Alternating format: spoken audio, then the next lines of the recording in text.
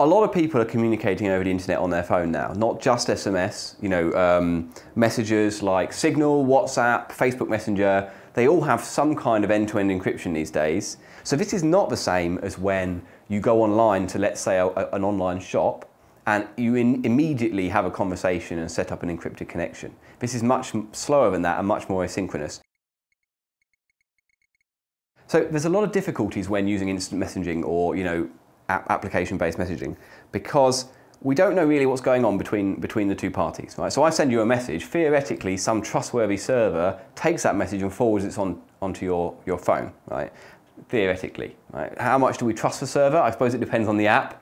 But in any case, maybe we want to try and use a protocol that means even if we don't trust the server, there's not a lot the server can do, right? And that's what the Signal protocol uses, and by association, WhatsApp and Facebook Instant Messenger and things like this. I'll put my phone down and we'll talk about Alice and Bob again, because we always talk about Alice and Bob, right? So they want to have a conversation via a server between themselves, right? Now the problem is that maybe Bob installed the application. So he installed Signal or WhatsApp or something like this 6 months ago, and he's just waiting patiently for some friend to turn up and install the app as well. Right? I get lots of invites to install various different chat apps. Most of them I turn down because I don't want that many icons on my phone. So what will happen is, Bob will start by installing the app, and completely aside from whoever he wants to talk to later, he's going to send a few things to the server. He's going to send a public key that's his identity. So that's his identity public key for Bob. This is going to be a public key on an elliptic curve, like lots of the ones we've talked about. And it'll have a private component or a private key associated with it that will be kept to himself. He's also going to sign a public key to verify that he's in control of this private key. Right? That's kind of standard in cryptography. And then he's going to produce a list of one-time pre-keys. Remember that what he wants to do is have key exchange conversations between Alice or Charlie or anyone else that comes along, and he wants to do that not knowing when they're going to come along. So he's going to send his parts of the messages ahead of time to the server. So he's going to have, you know, a one-use public key here, and another one, and another one, and he's going to number these or something like this. So this is 1, 2, 3, and number 4. So these are all public keys, of which he has the private keys stashed on his phone, right, or on his application. Now the server's going to do this for anyone that installs the application, right? This will happen between your Signal app and their servers, or your WhatsApp and their servers, and so on. What will happen next is sometime down the line, hopefully Bob's made some friends and they've agreed to talk to him on their phones. So Alice comes along and she wants to set up a communication with Bob. Now, the exact same problems that Bob faced, she faces, right? The first one is that Bob might have his phone switched off, so she can't start up a conversation, right? And she also doesn't know where Bob is, so the server does, right? The server, based on Bob's mobile phone number or IP address or something, will know how to get in contact with him.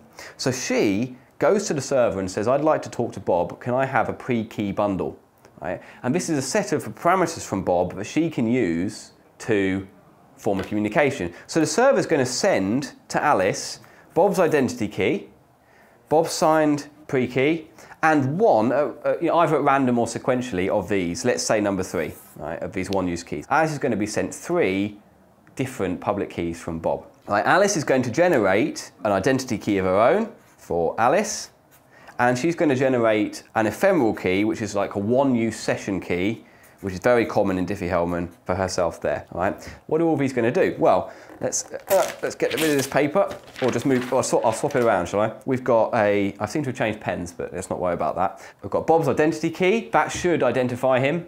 Right? If we know that Bob has the private key, and we know that's Bob, the fact that this key has been used means it must be Bob on the other end of the line. Right, that's a really good thing to know. His signed pre-key for Bob, this stops the server messing about with his pre-keys because he signed it, and the server can't do that. And a one-use public key for Bob. And what that's going to do is make sure that no one can replay attack Bob by sending this whole conversation again later. Bob is going to delete this when he's seen it for the first time. So when you fetch a pre-key bundle and you use it to talk to someone on one of his apps, they will delete that pre-key so that they can never use it again. And we've got Alice, we've got the identity key from Alice and her ephemeral key. Now, I'm going to use a different pen. We've got 5 different public keys here, right? And we're going to perform 4 Diffie-Hellmans, right? Which is getting a little bit hairy, but bear with me. To remind you, we did a video on Diffie-Hellman, which you might like to watch, but what Diffie-Hellman does is you both send public keys to each other, you exchange them, you use your secrets to calculate a shared secret. So any of these two public keys can be combined to create a shared secret, right? But if you only use two of them, you're not getting the whole picture, and you're not, you know, for example, if you only use Bob's identity key and Alice's ephemeral key, you aren't guaranteeing the identity of Alice by verifying this particular identity key here. Every public version has a private one. So there's going to be a little private identity key for Alice, and a little private ephemeral key for Alice, and they get used within the mathematics. And the same on the other side. So there's a little one for Bob, so there's his identity key for Bob. Right, I've drawn out too many. And this one is let's say this was number 3, wasn't it? So let's put in number 3 here. Bob's got a whole list of these, right? So he's got a whole list of these, 1, 2, 3, and this is the one he's going to use. Alice is going to perform a Diffie-Hellman key exchange 4 times, right? So she's going to do this one here, she's going to do this one here, she's going to do this one here, that's number 3, and she's going to do this one here, number 4, right? So she's bringing all the keys into play. Then she's going to produce one master key, shall we say, with all of these pre-master secrets. So she's going to take 1, she's going to append it to 2, she's going to append it to 3, append it to 4. She's going to put that through something called a key derivation function, which for the sake of simplicity we'll just say is very similar to a hash function. And that's going to produce her master secret. She can then use that to encrypt things, and theoretically when she sends a message to Bob, Bob will be able to do the same thing, and no one else will. Right? So she'll send a message including something encrypted, her identity key and her ephemeral key. Bob will do the exact same procedure, and then he will be able to send her a message back. The way that this signal protocol works with Alice and Bob and the server in between is called triple Diffie-Hellman. Why are we doing all these different Diffie-Hellmans, right? In our previous video, we just had a public key for Alice and a public key for Bob. We seem to be wasting a lot of time. Well, each of these different Diffie-Hellman exchanges gives us something different. But the really important ones that I want to talk about are the ones involving these identity keys here. The identity keys prove who you are. But of course, if I'm Alice and you're Bob and I send you an identity key for myself, it doesn't prove who I am at all. It's just a number. It doesn't say anything, right? So how do you actually know that the message came from me, right? And the answer is that actually what you need to do is look at this number offline, out of band. You need to go outside of the normal line of communication over the internet and face-to-face look at this number. And if you see that it's right, then you know that it must have been me having this conversation. Okay, so I can send you a message using Signal, right? You've installed Signal. You're Bob, I'm Alice in this case, right? So you've already sent your pre-keys to the server, just waiting to go. My phone will send a message to the server and say, can I get a pre-key bundle? And then we'll perform an exchange, right? Something like that. So I'm going to send you a message. It's not going to be interesting. Hello, right? So I send you a message.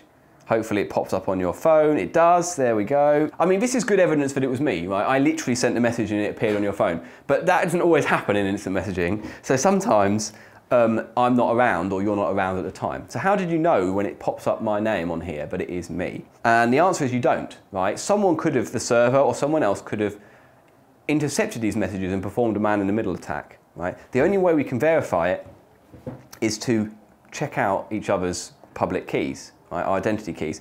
So the way that Signal does this is it takes the identity public key of Alice and the identity public key of Bob, and it combines them using a hash function into a safety number. Right? That safety number is essentially a summary of our two public identity keys.